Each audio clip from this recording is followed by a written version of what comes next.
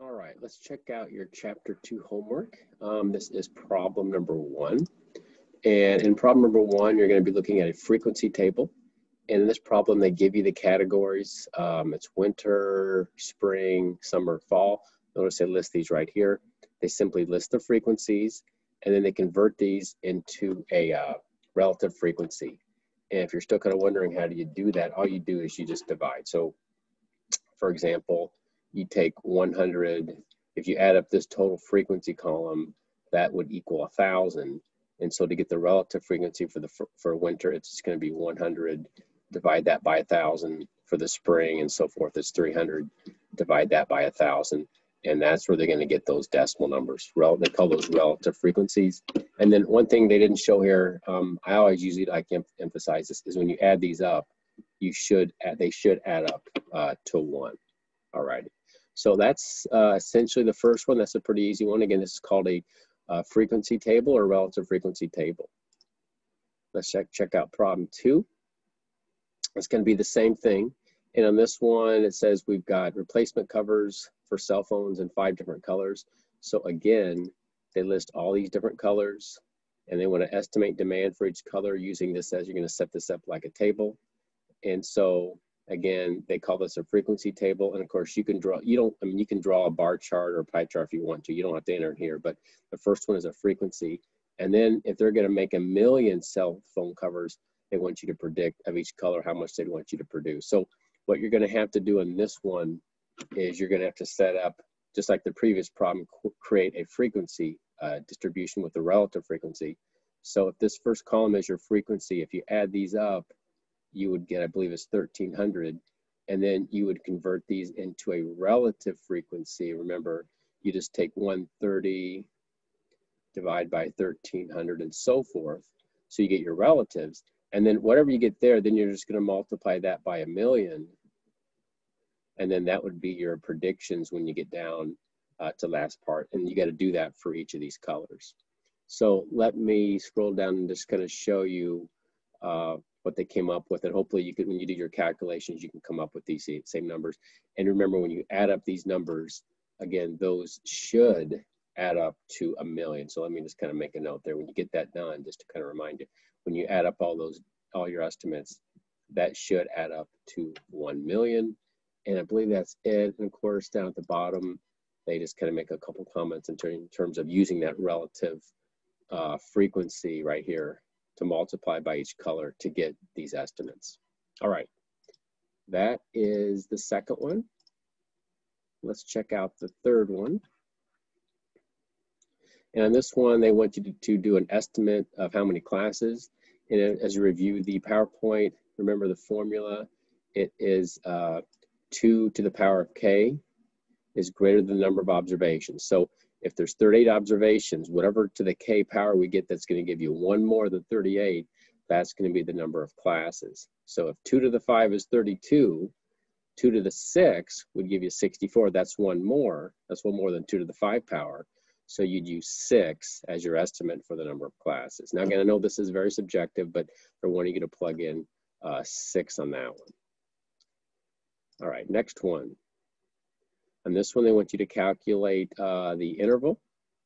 And so, of course, we know the difference between these two, but you have to divide by the number of classes. So you still have to get the number of classes, which is 2 to the k. So if you go 2 to the 7, which is 128, remember there's 230 observations. So 2 to the 8 takes you to 256. So that next power takes you more than 230. So you'd use 8 in your denominator. You'd be using 8 classes. You take the difference there, divide by 8, you'd use about 41.5 in each class. So that would be your class interval. All right, that's 4. Again, we're going to be practicing more of this. So same thing. Number 5, we've got 53 observations. They give you the min and max. And of course, how many classes? Same thing, your 2 to the k formula. So if 2 to the 5 is 32, we know that 2 to the 6 will give you 64. That's more than 53. So we'd use 6 classes. And then, of course, the lower limit, obviously, if you look at your intervals down here, they show you how to get your intervals. But generally speaking, you probably want to go with about 40. That would be kind of a nice rounded number, more convenient. So I would suggest using 40 as your best number. So again, it's more subjective, but that's essentially probably what you do if you're going to create this. All right, that's 5. On this one, again, practicing more, they give you the Excel data file. They want you to put this into a frequency distribution, which we'll look at in a minute. But down below, again, they want you to know how many classes would you recommend. And again, I'll show you the formula, the calculation again. 2 to the k power of 2 to the 4 is 16. Then 2 to the 5, you typically use 5 because it looks like the number of observations is, was it 16 days, 2, 4, 6, 8, 10, 12, 4, so 16. So yeah, so 5, you'd suggest 5 classes. And of course, down below, you can set up your intervals. And so typically, if you take, find the high and the low, down here they're showing you the interval calculation from your data. Divide by your number of classes. 1.2, they're suggesting just use 1.5. That's what I would do. And so starting with 24, you go up 1.5, and then from 25.5 to 27, 27 to 28.5, and so forth. So here's your classes set up. And of course, this column, you just have to count. This is your frequencies. And then of course, that's 16. And then to get the relative frequency, it's just going to be 2 divided by 16, 4 divided by 16, 8 over 16, and 2 over 16. They took these out 3 decimals so that you can notice in this one, they do show that it does add up to 1. All right, that's 6. Again, more problems on this one. On this one, they tell you to use a class interval of 3 starting with 0. So they set this up for you. You just simply have to count. So here's your numbers. You have to kind of go through these and just organize it and count it up. There's 51 observations. And it looks like they're talking about where do most of the numbers tend to cluster. It looks like it's 3 to 6. That's just 21 hits there. And then they want you to convert these to a relative frequency. And hopefully you remember what to do. You just take 9 divided by 51, 21 over 51, and so forth. And then down below, you can see these are the percentages they came up with on this one. It looks like they took it out to 2 decimal places, and then notice they show that it equals 100%. And I think that's all we really need on that one. All right, so that is problem 7. Let's check out number 8. We got 3 more.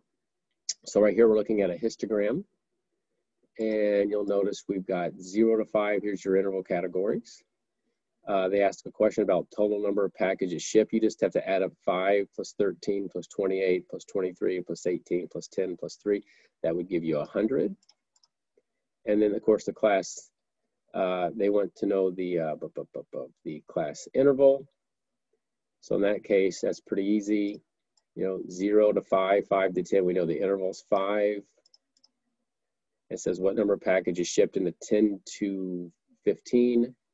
And that's simply right here. 10 to 15 looks like it's 28.